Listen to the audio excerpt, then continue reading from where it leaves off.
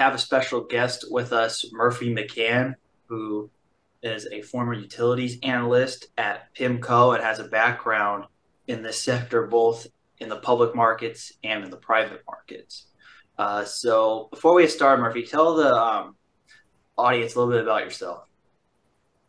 Well, I mean, what's relevant is, again, several years as a utility analyst at PIMCO and covering utilities during the mid-2000s, which was challenging from a number of perspectives. You had a lot of, activity with regard to bankruptcies. You had Pacific Gas and Electric going bankrupt during that time. You had the Enron debacle unfold in ways other than Pat Gas. And so it was an interesting time where you saw, again, that's my background. It was a pretty tumultuous time for the sector.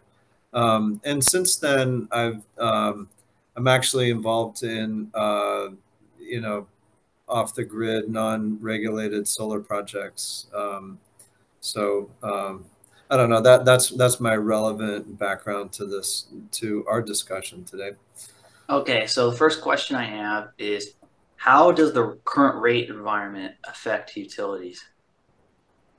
So rates do affect utilities, right? There's yield substitution that's compelling for some investors. But yield is not the only thing that you should consider when looking at utilities. Utilities actually, I mean, the businesses themselves grow over time. They grow as a function of them adding to their rate base, their installed equipment base that delivers and generates the electricity. They also grow due to population growth and business growth within their operate, where they have their businesses set up. So typically in the utility space, you've got yields of anywhere from 3.5% to 5%. And you have, the sector that grows in the high single digits, typically speaking. So you have that combined return that is that offsets some of what you'll see in fixed income markets if you're just purely looking at that. So,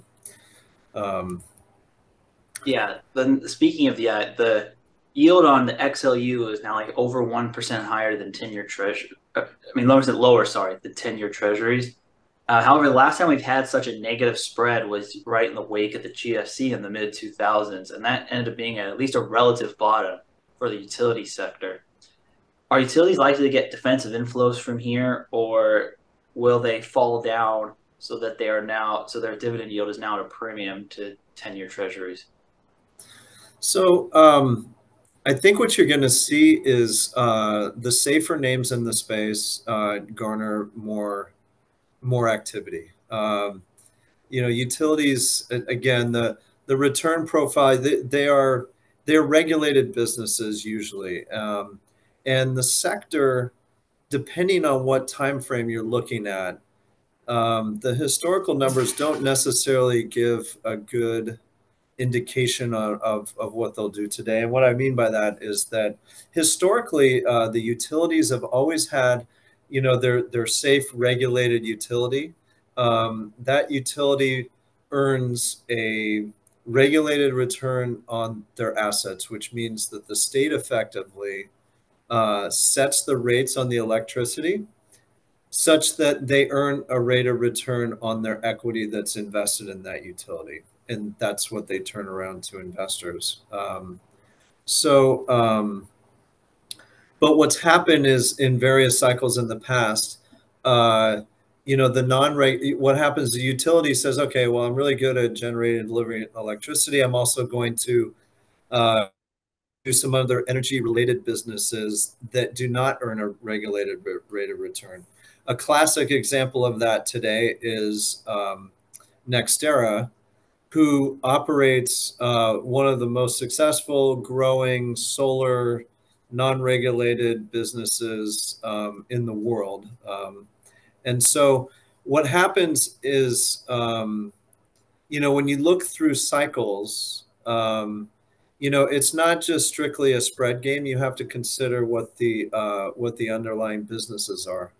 And to answer your question simply, the regulated utilities, right, the ones that do not participate in other types of businesses, um, those guys, as you go through, like any kind of cycle, they are a safer play than most other equities.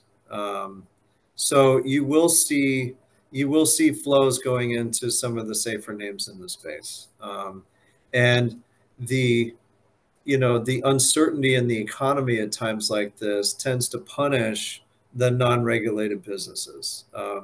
And so what I've seen in the past is you'll have a period of higher rates, and some of the market, a lot of the market will trade down simply because of the discount, the uncertainty related to, whether it's a food business or auto business or whatever. Those stocks will tend to go down. But then for some reason, utilities eventually end up trading down with them, just not nearly as bad. And I would say that the world is bifurcated between the regulated and the more risky businesses. Um, so are we going to see a huge snapback in utilities right now?